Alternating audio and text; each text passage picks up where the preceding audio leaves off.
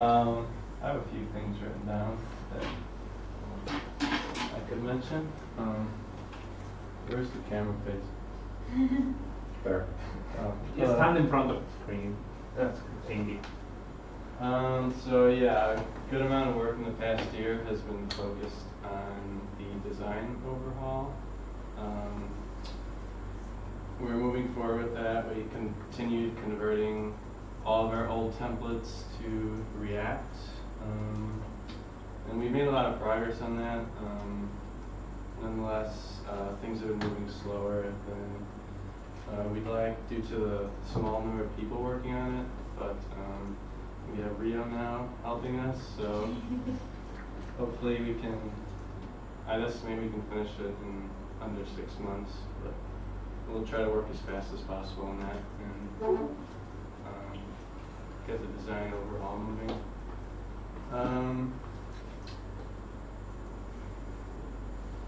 Yeah, and speaking of the design overhaul, Chavi, she developed a design system for us, which is basically a system containing all the components we need for our redesign, and it won't just be useful for MusicBrainz, but also for BookBrainz and other projects.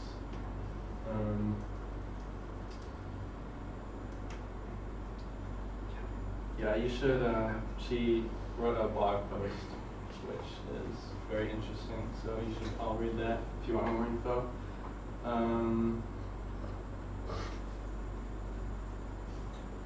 Rio, he recently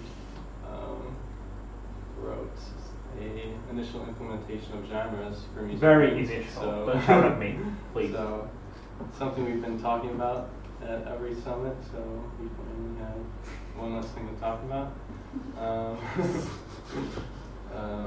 Your wish. Yeah, it's now the thing to talk about is how to make it better. How to make it better. It's not technically released yet, but at least we have it now. What else MusicBrainz related?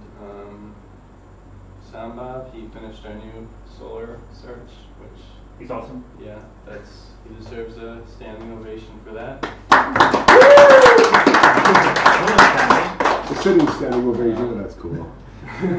So yeah, that supports like nearly live index updates.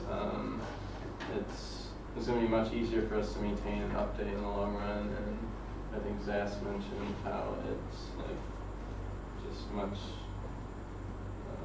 easier for him to watch, and it's less painful. Yeah, less painful.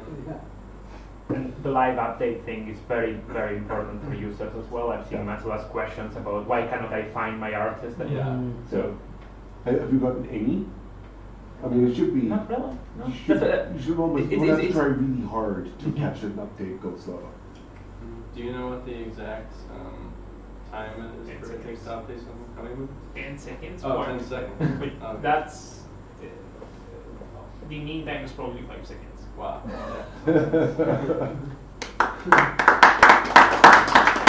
could probably be reduced if we reduce the polling times, but just that's cool. I think we can live with that. Yeah, it's totally fine. Right? And the most important thing is that the website doesn't become unavailable for 30 seconds every 15 minutes. It's such a huge deal. Yeah, so continue on. It's actually faster when there are more updates, by the way.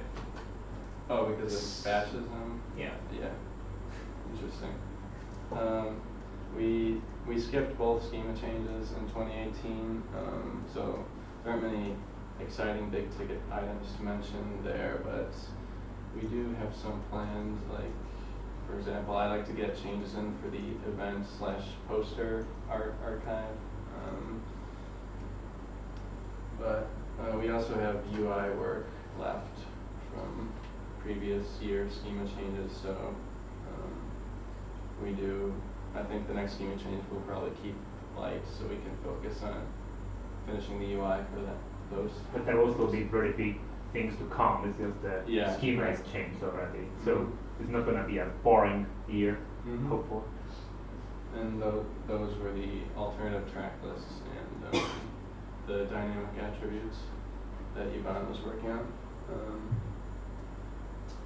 And Ivan also developed a new virtual machine for us, Thank you. which is nice since I think our old one was probably a year old or more.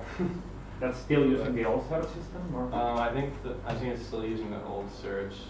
It needs some work too. So that's the last virtual machine with the old search server. Will Yeah, have to. because I think the new search isn't really Dockerized yet. Okay. That's the main issue there. We didn't finish WS3, but we released a bunch of optimizations to the JSON web service in WS2, so I think that probably helped with throughput a lot. And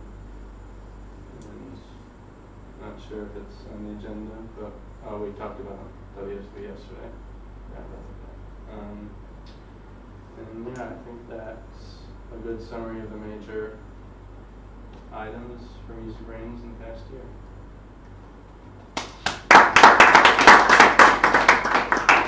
So we should also say that we've now got 2.5 people working on MusicBrainz. It seems about right. I'd like to see if we can actually get more energy into that, especially doing these long-running projects like React. But